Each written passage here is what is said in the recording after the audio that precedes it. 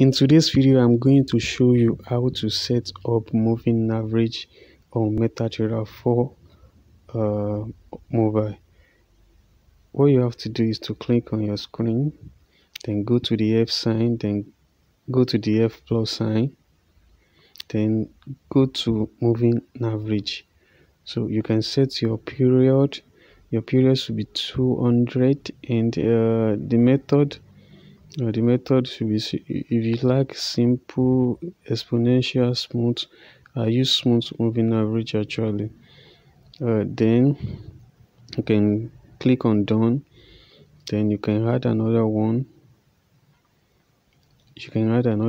So go to the F sign, then F plus sign, then moving average. Then you can change the second one to 50.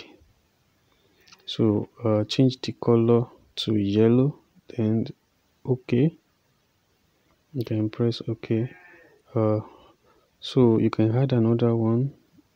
Go to the F sign, then go to F sign plus, then go to moving average.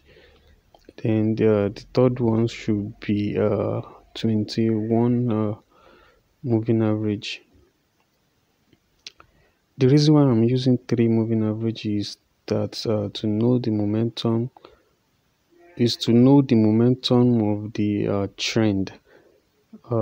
When the 3 moving average is lining up and the candle is below it, it shows that the trend is a downtrend. And when the candlestick is above the moving average, it shows that it's an uptrend. It's an uptrend market. So that's all, guys.